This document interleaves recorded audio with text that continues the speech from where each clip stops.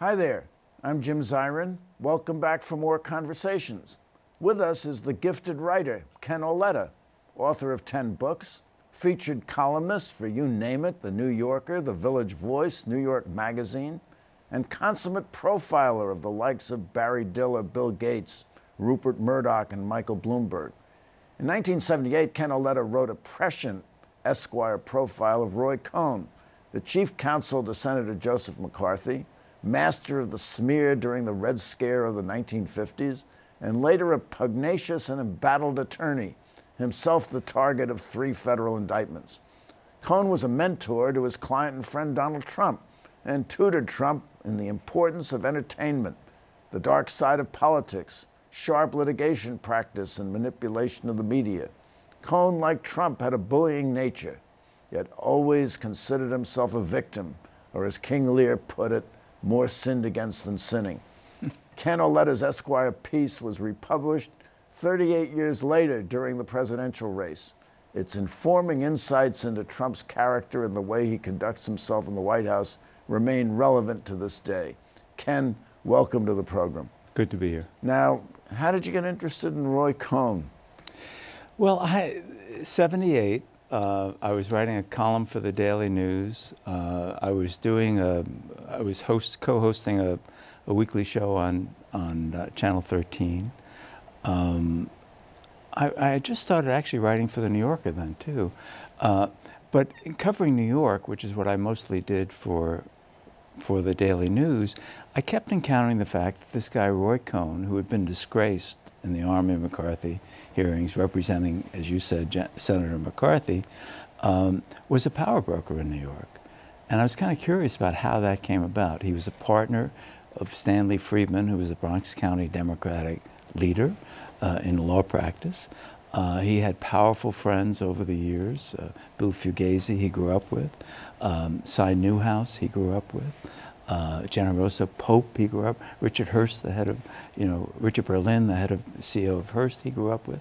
Generosa Pope was the publisher of the National Enquirer. He founded the National Enquirer. And Roy Cohn, with his friend Generosa Pope, was managed to either kill or get stories in the National Enquirer over the years. And we're seeing catch and kill activity by the National Enquirer today.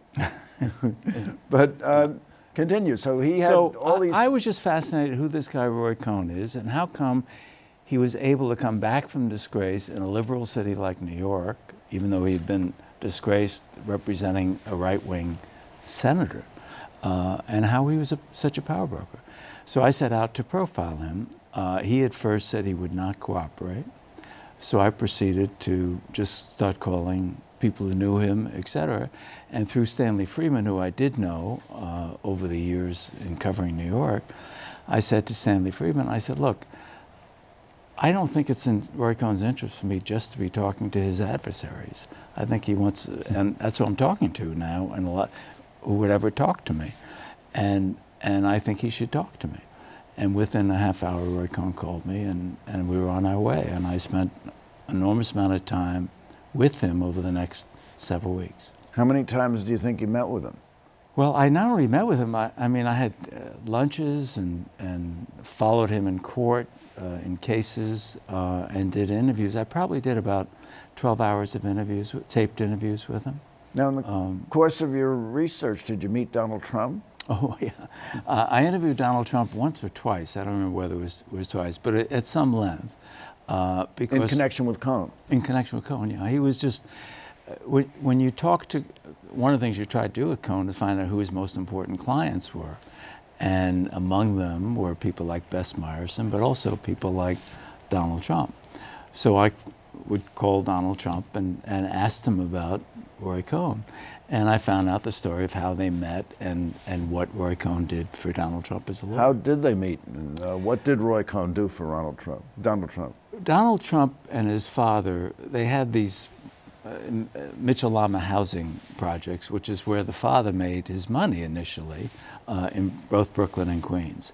But they were being sued by the federal government for housing discrimination, basically saying they were deliberately not renting to minorities in order to keep it all white. And And so Donald Trump went to Roy Cohn, who he had been referred to as a killer lawyer, someone who would fight to the death on behalf of his clients. And he brought the case to Cohn. He told him what it was. But he'd met him in a bar, hadn't he? Didn't he meet him at the club? He met at the club. You know, I never went to the club. It's no longer there, obviously. They did meet there. Donald was a young man about town. He was a bachelor. And he liked to hang out where models would go. Places like Fridays and Maxwell's Plum. But Cohn apparently went to the club a lot, and that's where Donald met him. But as he told him the story, Roy said, let's meet and talk about this. So they met and talked about it. Donald Trump brought the case, and Cohn did what he always did in a case like this. He said, don't worry about a thing. You're going to beat this case. We're going to kill the federal government. Now, Cohn didn't go to the club looking for models. No. Cohn was gay. He was. But you interviewed him. Did you ask him if he was gay? I did. I didn't print it, but I'll tell you what happened. Cohn was a guy who was black and white. Everything was very simple. It was either black or white, yes or no. When I asked him the question, there was a city council resolution at the time, before the city council, should you recognize, gay marriage? And I asked Roy Cohn, we were sitting in his brownstone, and I'll never forget, it was Brett Coffee. He worked out of his home on 68th Street. Yes, and he came downstairs in a pink robe. And he was very... Pink robe and pajamas? I don't know what he had under the pink robe. I didn't look. It wasn't like Harvey Weinstein. That's right. Now we're in an era where people look. But. Right. So we came down to breakfast, and I was having coffee. He had whatever he had. And I said, Mr. Cohn, I said, how do you feel about the city council resolution on gay? He said, and for the first time, he didn't do a black or white answer, I'm against it or I'm for it. He said, well, it's a very complicated issue. You have to look and on the one hand, there's this argument. On the other hand, there's this counter argument. And so he didn't come out with a clear position. And I looked at him and I said, Mr. Cohn, are you gay? And normally he would answer very quickly any question. And he paused a long period of time and fumbled. He says, I don't know why that's a relevant question, blah, blah, blah, blah, blah. He never answered the question. I never wrote the fact that I asked the question or answered it for the following reason. If I did that, the asking of the question that way is to assume that you're guilty if you are gay. Exactly the same kind of thing he did in the Arm McCarthy hearings. Are you now or have you ever been a communist? The assumption is that if someone signed up to the Communist Party in the 20s or 30s, they were automatically a traitor to the U.S. And I didn't think that was a fair thing to be doing. But I love the fact that I made him suffer, which is why I deliberately did it and why I didn't publish it. Well, in the play Angels in America, Tony Kushner portrays Cohn as a hypocrite because he was closeted gay and he was consistently against gay rights and made almost profane anti-gay remarks from time to time. And he was supposedly engaged to Barbara Walters for a while. He was engaged to Barbara Walters. Everything was hidden under the rug.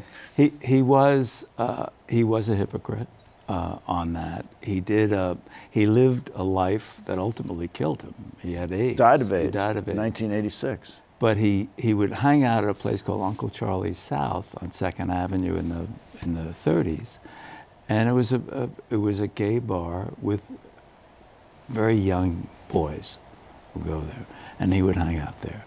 And Barbara Walters, he dated because he knew he had represented her father actually, who owned a nightclub. Lou Walters, who owned the Latin Quarter. And he called her up, and their first date was to go to the Bronx County Democratic dinner. And they just became friends. There was nothing. Roy was not interested in women. And well, let's go back to the racial discrimination case. I think Trump had talked to a number of lawyers, and they said, well, you ought to settle this one. And probably you can get a slap on the wrist where you neither admit nor deny the charges and nothing's going to happen. But Cohn told him he ought to fight So what was Cohn's strategy in the case? This was typical Cohn, and actually has become typical Donald Trump. What he said is, you never apologize, you never admit you were wrong, you fight, you go on the offense, never the defense. You attack, attack, attack. And if you think about Donald Trump as president or as candidate, that's exactly what he's followed, the dictates of his mentor, Roy Cohn. So what Cohn said to him is, you don't settle, we're going to sue the bastards, and we're going to win this case. So he counterclaimed against the government for $100 million. Which is typical, again, put him on the defense, go on the offense. That was Roy Cohn's philosophy as a lawyer, and it became Donald Trump's philosophy as both a businessman and a politician. Now, the counterclaim was dismissed, and I guess around 3 years later, do you know what the outcome was? They settled. They settled. Without admitting or denying the charges, just the deal that he could have had at the very beginning. When it was out of the news, and it was quietly done. So Donald Trump could forever claim he didn't lose that case. We defeated the federal government. And he claimed victory. Claimed victory. Even though he didn't. So that was another Roy Cohn trait, wasn't it? That even if you lose, you claim victory. As one of the late night hosts calls it, truthiness. Right. And it's alternative facts. Yeah, now we're seeing truth decay. Yeah, that's right. So he just said, you just claim anything you want. That's what Donald Trump said in The Art of the Deal. He said, you just claim, it's okay to, hyperbole is good. Yes. And all the while saying there was no finding that he had discriminated, while the evidence was quite overwhelming, as I remember. He did the same thing in the campaign with Trump University. Yes. He said, I'm going to sue them, and he quietly, after the campaign, he settled. He did sue them. He counterclaimed for libel against the class plaintiff. That was eventually dismissed. But in the end, he paid a fine. And he paid a penalty. Yeah, $25 million. Yeah. Yeah. And but he said he just did that because he was president and didn't have time to defend the case. And if you believe that, I have a bridge I want to sell to you. That's right. So you have called Cohn the personification of evil. So you've talked about who he was, but what was he really like? Why was he the personification of evil?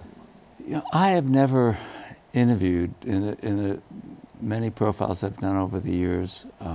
I've never interviewed or spent time with a more revolting character than Roy Cohn. He had no regard for truth. He had just regard for getting out of the hole he was in and saying whatever he had to say to get out of that hole. And if you look at his behavior in the Army McCarthy hearings, basically making wild charges against people, destroying lives, careers, blackballing people. It's the art of the smear. Yeah, he was the art of the smear. And he did this in court, and he did it with great joy. And the piece was called The Legal Executioner, and I thought he would hate the piece. In fact, he loved the piece at first, because it was a calling card for him to be called a legal executioner. I'm going to get more good for business. People want to hire me to kill their husband or spouse or kill their business partner. It's a calling card for me. In fact, he called me up after the piece appeared. How do I get pay for 500 copies? And this is because he wanted to give them to his friends, or he wanted to take them off the newsstand? No, he wanted to give it to his friends because he thought it was good. In the end, he came to think it was not a favorable piece, and I was happy about that. But I remember the first time I sat with him, to answer your question about why he was evil, I sat with him at lunch at the 21 Club, and where he had a choice table. And he didn't order food. I mean, I must have had a hamburger and French fries, and he would, like lizard-like hands, he would literally take French fries off my plate and feed himself. And I thought it was kind of odd, and certainly unusual. And then he would look at his many clients in the room, and to a report of me, he would tell me, well, see Bess Meyerson over there? Let me tell you about her divorce. Let me tell you what she did. He was trading information on his many clients in the room, which I thought was unethical. Now, I didn't write any of that. I mean, I'm not a gossip columnist, but I was appalled by it. I just thought, how does a man do that? But it suggested to me that this is a man with no core set of convictions. It's just, he was trying to impress me. Now, you've talked about his associations with a number of powerful political figures. I guess you omitted Cardinal Spellman, who was in many ways a political figure. But he also had close ties to the mob, to organized crime. Were you aware of that when you did the interview? Oh yeah, it's in the piece, yes. in the profile. Again, and a couple of dons were on his speed dial. Yeah, but people hired him, whether they were in the mafia or the Catholic Church, which was assailed. I mean, remember, Cardinal Spellman was being assailed as being a right-wing friend of J. Edgar Hoover, et cetera. Or you were a divorcee or someone going through a divorce or a business separation. You hired a lawyer wanting them to kill your opponent, A, and B, give you the confidence that they were totally on your side and they would legally kill your opponent. And that's what that was his calling card. He did that. And so the mafia loved that Roy Cohn was not intimidated by the federal government. He's going to fight the way I would want to fight, they would say. Was it a fact that he met with many of them in his townhouse on 68th Street, absolutely. and they went there because they thought there was little danger that a judge would sign a warrant for an eavesdrop in a lawyer's office? That I've never heard. And I don't think he just met them at his office. I think he met them in various places, including his office. But Cohn acted with impunity. I mean, I don't think he was a guy who thought, even though he'd been indicted, as you said, three separate times, I don't think he was a guy who thought he was being wiretapped or anything like that. There was a sense, it was an imperious sense about him, a sense that he can get away with anything. But he had at least an affect that he didn't want to be overheard because he was plotting some kind of he was paranoid. Of evil. I mean, he was paranoid. His classic pose was whispering in someone's ear, either McCarthy's or no question. Of someone else. And part of that was being paranoid. Now, do you remember some of the mob figures he was identified with? Well, it's a long time since I read that piece I wrote, but he did represent the guy who walked the streets in his bathrobe. Chin Gigante? Gigante. He represented Gigante. I think he represented the Genovese family as well. Yeah. I think he went to Carmine Galetti's funeral in the funeral home in Brooklyn, the Provenzano funeral home. He actually loved talking about why he respected a lot of these mafia dons. They didn't rat on their friends. They were loyal to their friends and associates, and they were tough guys. I mean, all three of those things mattered to Roy Cohn. It may not matter to some of the rest of us. Now, he also represented Castellano and Salerno, who controlled the poured concrete business in New York City, and were actually involved in the construction of Trump Tower. In your research, did you find any indication that he introduced Trump to any of his I did not. crime clients? I did not, though it's very possible he did. Certainly, that has come out subsequent to that piece, which was 78, that mobsters had some relationships in building in Trump Tower and elsewhere. Yeah, there was a grand jury investigation that resulted in indictments. And you had bad people living in Trump Tower.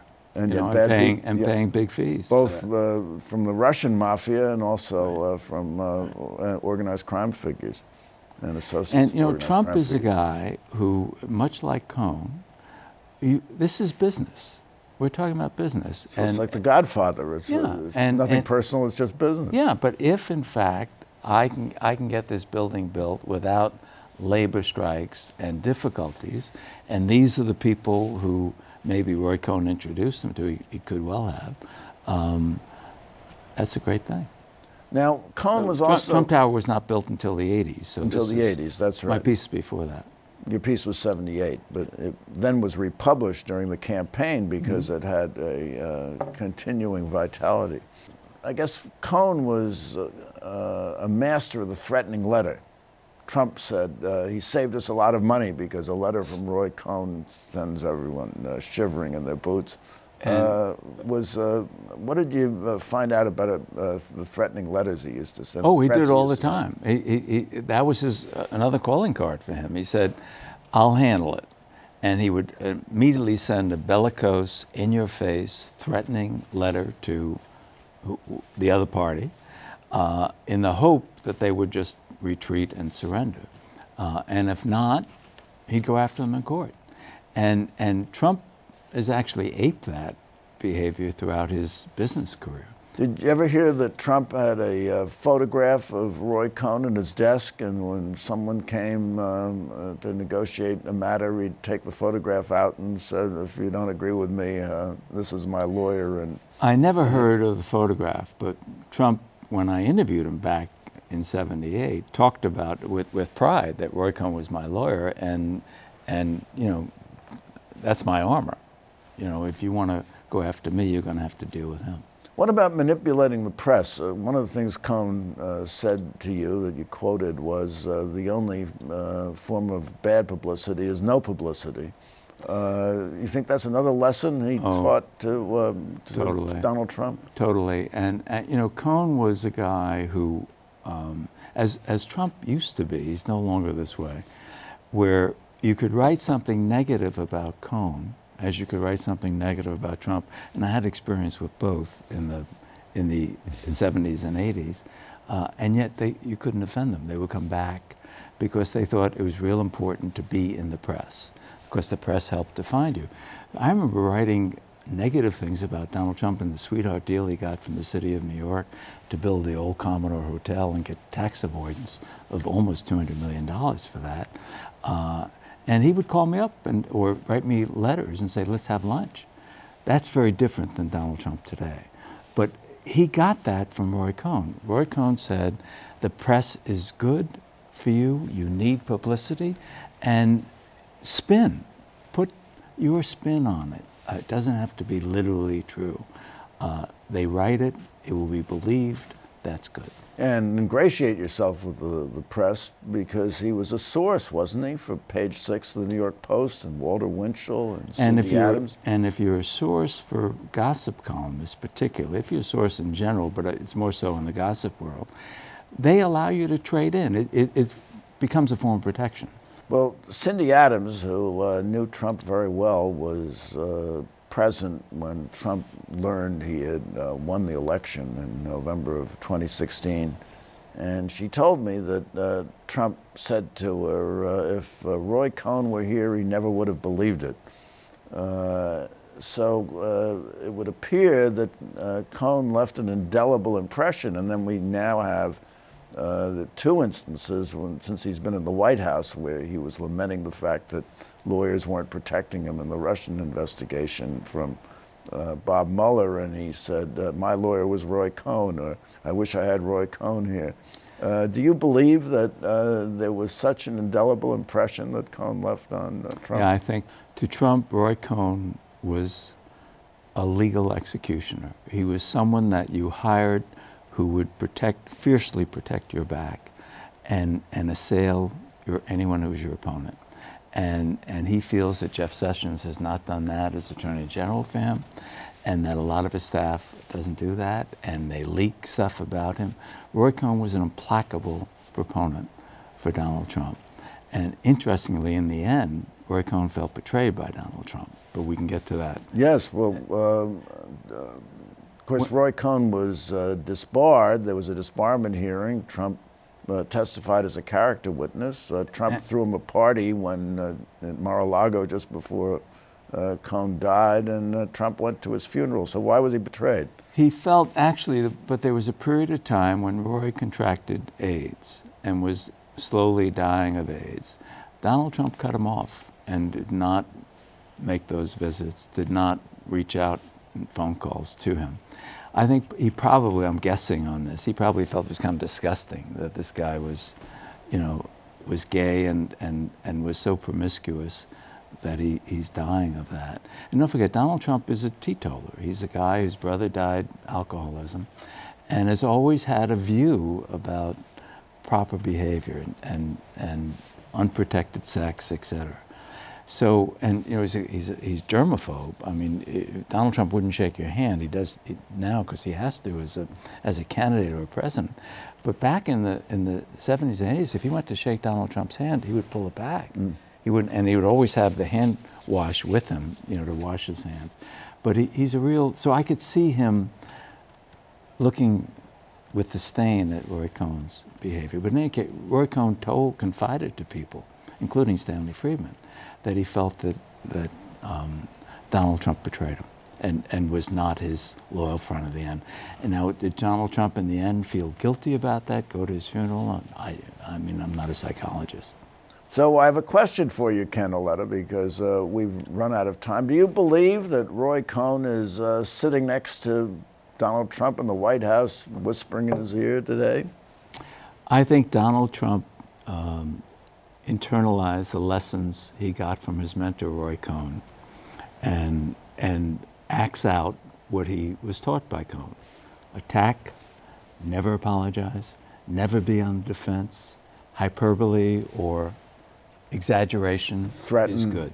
And lie. Threatening is good. We call it a lie. He doesn't, but I would. There it is. Ken Auletta, thank you so much My for pleasure. coming by. This has been marvelous. And thank you for coming by. Tune in next week for more conversations. I'm Jim Zirin. Take care and all the best.